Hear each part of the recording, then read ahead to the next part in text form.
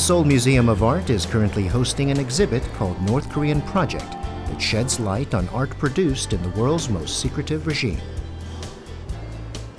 In celebration of the 70th anniversary of Korea's independence from Japan's colonial rule this year, a number of galleries nationwide are featuring contemporary artworks by North Korean painters. Created under the socialist regime, North Korean art is distinctive in nature and is strikingly different from its South Korean counterpart. 예술가들이 어떻게 북한에 대해서 상상하고 있고 그런 화두를 어떻게 이 전시를 보는 관람객들과 나눌 수 있는지에 대해서 이 전시를 준비하게 되었습니다.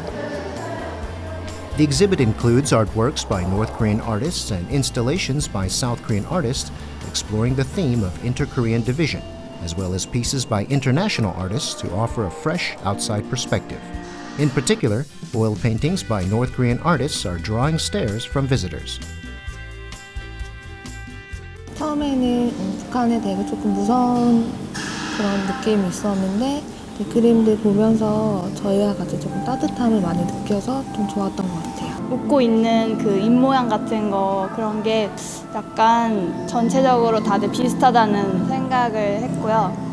다 다른 사람일 텐데 뭔가 표정은 다들 비슷한 그런 느낌 받았어요. After liberation, the Korean Peninsula was divided under the trusteeship of the US and Soviet Union. Ever since, the two Koreas have walked drastically different paths in every aspect of life, including art. The South Korean art scene was heavily influenced by capitalist states, while the North Korean art community was deeply affected by the socialist camp.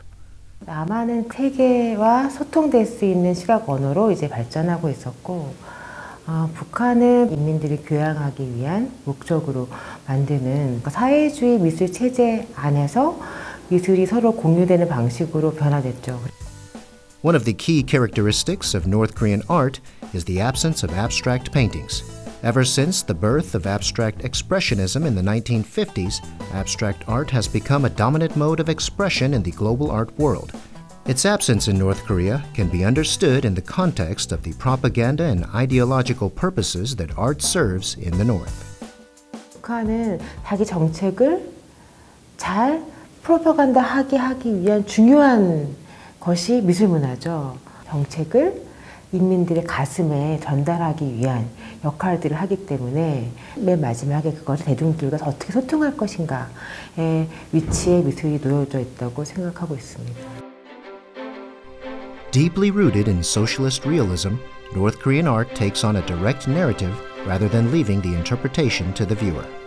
Prevailing themes include revolutionary ideology and happy lives of everyday North Koreans in a socialist paradise.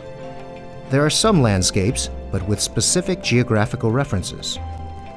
혁명적인 행동이 벌어졌던 장소, 역사적 장소거나 북한 사회 내부적으로는 강선이면 여기는 어떤 역사성이 있었던 곳이야 이렇게 알 수 있는 그런 공간이 있는 곳의 풍경들을 그리죠.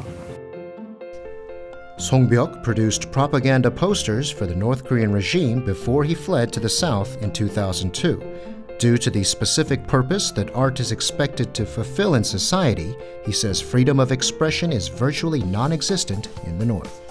김일성, 김정일, 김정은이 같은 태양을 모시기 때문에 우리는 행복하다. 항상 행복한 모습만 그려야 되고 무릉동과 같은 산과 들을 그려야 되고 그것이 예술의 자유가 없는 건 아닐까요? Given the significantly limited options for artists, what paintings are most appreciated in the North Korean art scene? 1호 화가가 김일성이 김정일을 그리는 게 그 사람들은 진짜 특별한 대우도 받고 그리고 이제 국가적부터 식량도 이제 보장받고 그런 사람들 보고 북한 사회에서는 인민예술가다 그래요. North Korean artists may not be at liberty to choose what they want to paint, but they are experimenting with a broad spectrum of medium and techniques. In fact, they created jewel painting, a new genre of painting using powdered stone. 언젠가는 유화가 방락될 수밖에 없잖아요. 그런데 김일성, 김정일 얼굴을 그린 유화가 그런 식으로 떨어져 나간다.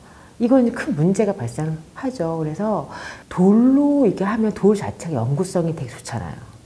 돌로 만들면 되지 않을까? 각지에 있는 컬러풀한 돌들을 다 모아가지고 돌을 얇게 갈아서 작업을 하기 시작했어요.